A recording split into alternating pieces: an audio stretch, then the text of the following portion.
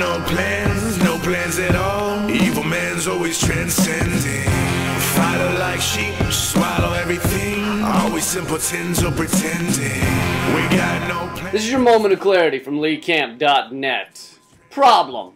A lot of the bombs we're dropping in Afghanistan are killing unarmed civilians, women and children and other people you lose points for shooting when you're playing Call of Duty.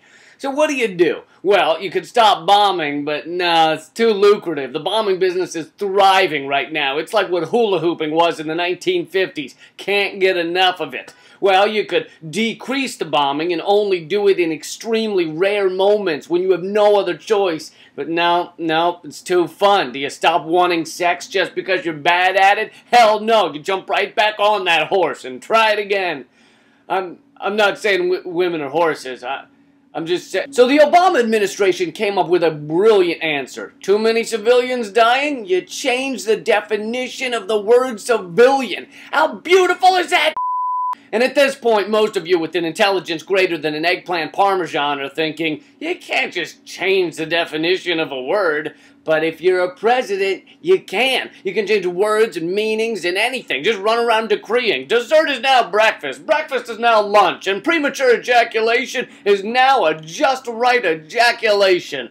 Let's see the First Lady make fun of me now. Civilian used to mean anybody who was not actively fighting a battle. However, now the Obama administration considers any military-age males in a strike zone as combatants, greatly decreasing the number of civilians around a target. Picture this. Maybe you're just a village camel whisperer in Afghanistan, but nope, now you're a combatant. If you're a mentally challenged man trying to figure out how to eat your soup, doesn't matter. Combatant. The interesting thing is you would also have to apply this definition to ourselves, right? So that means when you're in an airport and all those soldiers are walking around you with semi-automatics, you're now a military combatant. You thought you were just a mid-level IT guy working on Cinnabon number 2 and Love Handle number 7, but no, you're a warrior preparing to use that Cinnabon with lethal force.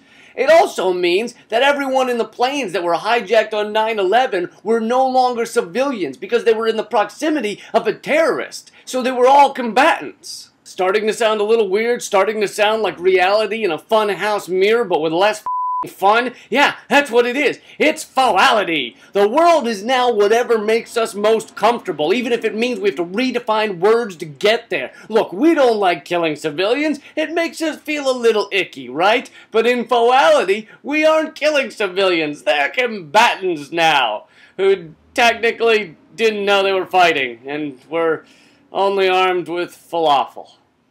Email Obama. Tell him he doesn't get to redefine our world. That's been your Moment of Clarity from LeeCamp.net. There's still time to win a free copy of the Moment of Clarity book. For a couple of more days, all you have to do to enter is leave a comment under one of the videos at LeeCamp.net. Also, coming up on the Moment of Clarity podcast, I talk with Steve Faber, the man who wrote a slightly popular movie called Wedding Crashers. Get it for free on iTunes, Stitcher, or the Moment of Clarity Android app. No plans at all. Evil man's always transcending. Fighter like sheep, swallow everything. Always simpletons or pretending.